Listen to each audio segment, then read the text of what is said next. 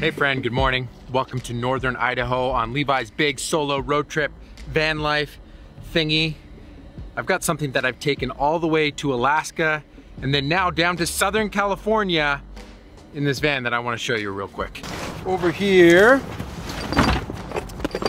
this right here. So back when I was designing this build, I did a ton of research on what suspension parts and upgrades to potentially do. And I had known about this company that made specific lift kits just for these vans for a while, and that is Van Compass. And so I asked them for a list of recommended installers along the coast, but we didn't end up traveling down the coast to get here. And so I reached back out and they mentioned, why don't you just stop by the headquarters on the way back up to Canada and we'll get that stuff installed. Look at those beautiful vans.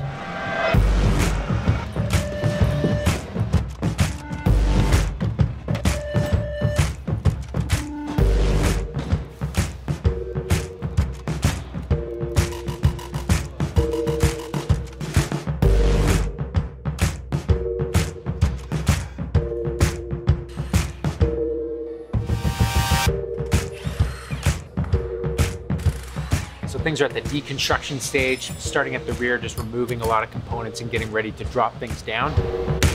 These guys add lift to the front, so these kind of act as a massive spacer down there.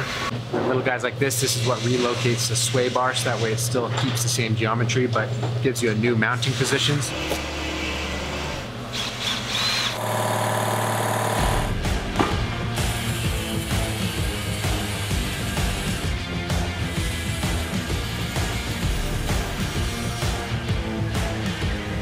So I was gonna do this with jack stands in my driveway, which would have been a lot more hassle because I just don't have all the proper equipment, and these guys know what they are doing. So it's so cool just watching them get after it, and I'm trying to stay out of their way. It's one of those things where if I was helping, it would be slowing them down, but man, they really know their stuff and they love vans, which is super cool. We're about to swap springs too. We're getting there. It's just, this is a Canada van, so a little rusty, so some of the bolts are fighting us and we're having to cut some stuff out, but we'll get it. Not too bad. Beautiful. You got the spring off. You got it. Just cut the bolt out. That one's fine. Need it. Can you explain this to me, Mark? So what's the surprise upgrade I'm doing today as well? So here's your factory spring. It's just a monoleaf, parabolic style spring. We're going to go to a 7-leaf springs instead. It's going to lift the van 2 inches, maybe even a little bit more. Have some more spring rate for the extra load that the van carries. Right. And yeah, we're just working on getting those in there.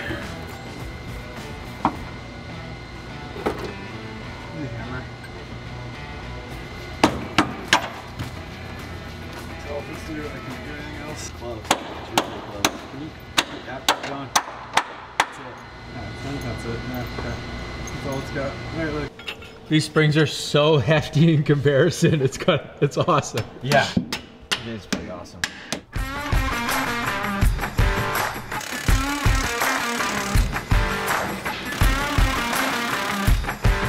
Time for this guy? Yeah, time for that.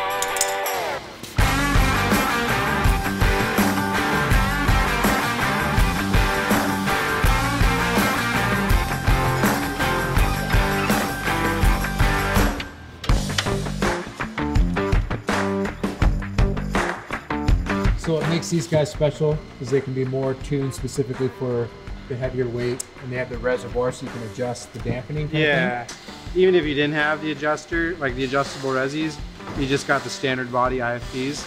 Just the monotube design, and again, because we go into the shock and tune it for the weight of the van, Right. It just drives better. It's 100 times better than what the factory shocks that were in there. So Yeah. you're gonna be stoked. This will be really nice improvement.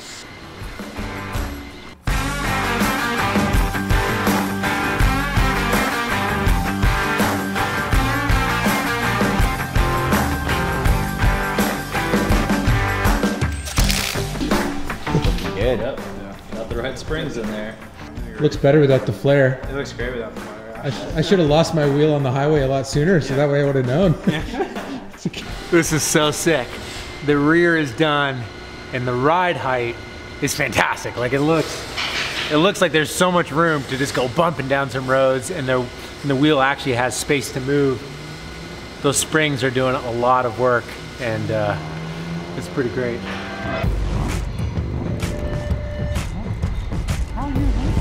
I wanted to take a quick break to tell you about the sponsor of this video, and that is our friends over at Squarespace.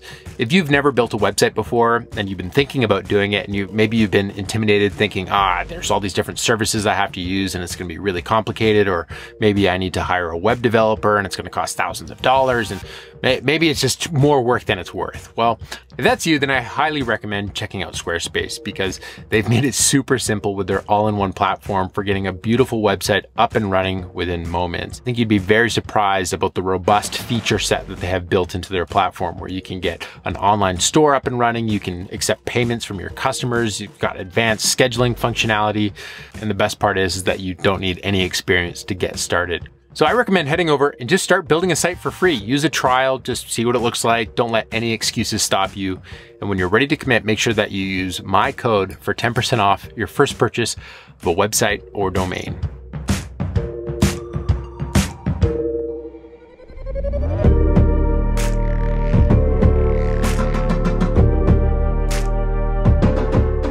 Man, I really am appreciating the headspace of Mark and Rob. They're the real deal, and that's fun to be able to say as a customer who's spent a lot of money with them so far. They normally don't even do installs, so I feel very privileged to be able to have them actually wrenching on my van the parts that they designed and built.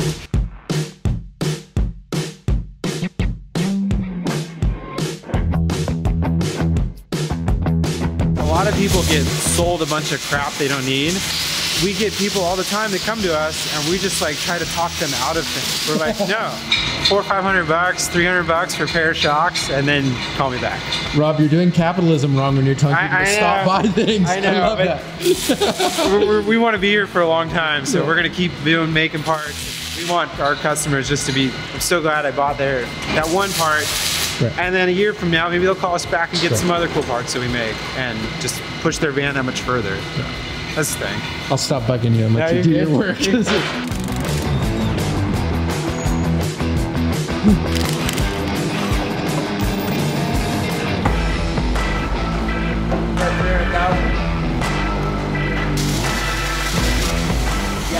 Yeah, push down on it.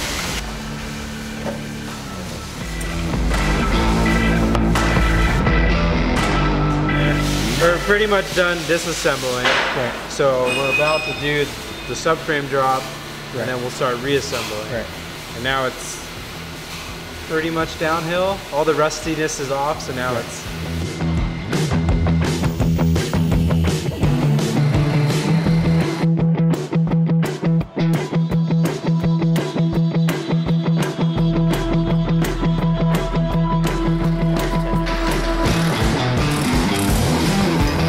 So here in the front now, the subframe has an extra 2 inches with this drop spacer, which makes more room in the whole wheel well here. The cool thing too now is because this is brought down 2 inches, the motor's still in the same spot. So all your vital engine components, it's higher up now. I gotta take it.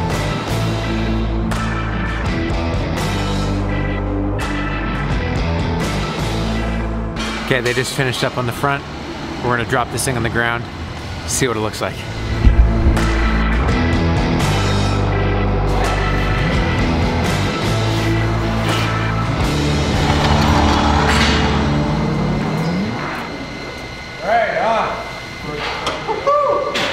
Look at that space!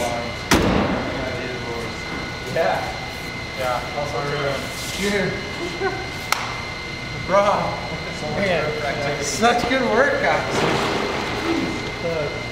From the engineering to the install. Alright, torque wheel.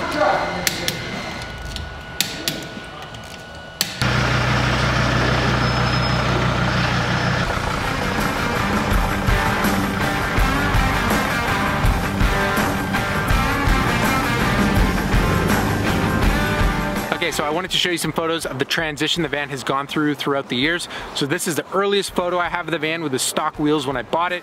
Here's the new tires after I upgraded them.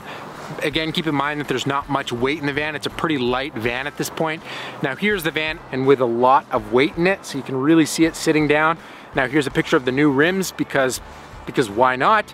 And now here's the van with the new suspension and lift kit and leaf springs installed. So you can see the ride height has changed front and back. As well, the back fender plastic flare thing is also removed, so that gives the apparent increase in wheel well size. The van here in this photo is on the lighter side. The water tank is empty and we don't have tons of supplies in it as if we were going on a big trip. So as we added weight back into it, we would still have tons of room for that rear suspension to travel. What's the story behind this van here? How did this come about? It's a 2015 Transit. I bought it to make parts for two-wheel drive Transit. So right. It was two-wheel drive. Made lift kits, made some shock packages, some rocker guards and skid plates and things from it. And decided to convert it four-wheel drive for our next thing, and kind of attention-grabbing shop van. So it has, this is the biggest high roof van I've seen in my entire life. It hasn't fallen over yet. Have you gotten it up on two wheels before, or just three? Or three a little bit. It actually does articulate pretty good. Right. It's basically Craigslist F350 axles that I got for 800 bucks.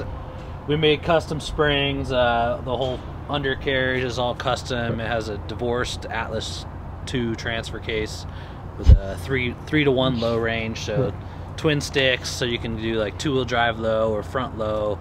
So that's kind of neat. So it is a serious 4x4, not just a pretend all-wheel drive. How often are people asking at a gas station where you got this thing from? Pretty much every time I stop, I end up having a conversation. So, but that was why we built it. Right. This is our aluminum kitchen galley we have here that just, you know, simple, like fold down doors. Yeah, I love it. Yeah, just nice big fridge, and then this is our bed that basically you put these bars here, go into slots, and then this just hinges down. Hang out in here, working on making some actual seating down here too, so during the day we can flip the bed up and have the doors open and like eat lunch in here and things. So it's kind of like a toy hauler, because I know I'm not living in it, so it's more just go to Home Depot still and all that stuff.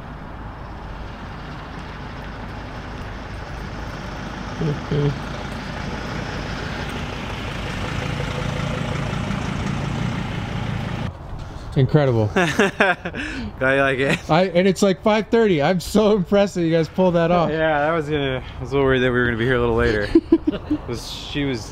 She didn't really want those things. Yeah, a lot of those bolts didn't want to come out. There's a lot of Canada that came down. There's a lot of Canada on there. Yeah. Feels really good. You're gonna be. It's a cloud now. It's awesome. So stiffen it up on the highway. When you get to trail, you can dampen it so it'll... Yeah, I mean, you might be happy with it where it's at, honestly. Right. So on the dirt, it feels really good right now with the shocks all the way open. Okay. Like you can just feel the suspension's doing everything. Right. But the van, inside the van is, so you're just kind of, no more of this. Just, you know, it's super comfortable.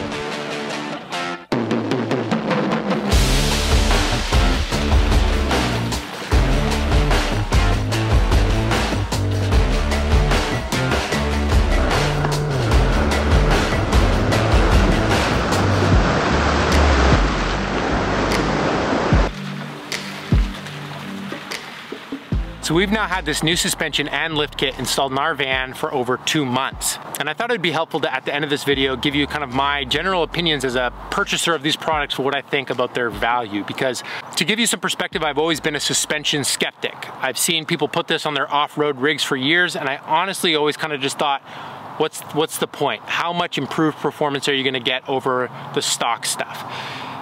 And I give you that disclaimer because I fear that I'm going to come across way too enthusiastic and excited. Trust me, it's been months, so my initial excitement over new things has definitely dissipated, but my stoke for this suspension has sustained. So that's my review. It's incredible. It makes a massive difference. And I think the reason why it makes a big difference is because when vans come off the production line, they're built to handle lots of different driving scenarios and aren't specifically tailored to any one of them. And so a delivery van like mine behind me isn't necessarily most optimized to drive at the heaviest weight more often, because then it would drive terrible when it's empty. And for a lot of the lifetime of the van, I've had it pretty empty, but now with this official build inside, it's a heavier van. So getting suspension that's tuned for that weight of van with the improved leaf springs, it drives like a cloud. I took Janelle down some old logging roads that normally when we approach potholes, we have to do that whole weaving thing and just drive at like 15 kilometers an hour. And now we just drive down the logging roads going fairly quickly. Obviously, this is all subjective because it's not a scientific test of which roads and that, but the performance, I thought I would maybe notice it in the first week and then it would just become normal to me. But Janelle has like had to tell me to stop getting so stoked every time we drive down a back road, because I'm just pumped that we can drive it smoothly. It makes me feel foolish for not installing the suspension earlier, because I purchased it over a year ago and just did not prioritize installing it. Clearance-wise, with the lift kit, I greatly appreciate the better departure angle. That was kind of our Achilles heel every time we went on any sort of off-road trail that became more than a logging road. We would be scraping our rear end all over the place and getting very close in the middle. So any increased ride height actually makes a big difference for me. And now that we have the lift kit, we can technically install bigger tires when I replace these. So I might consider doing that, maybe going to a 265.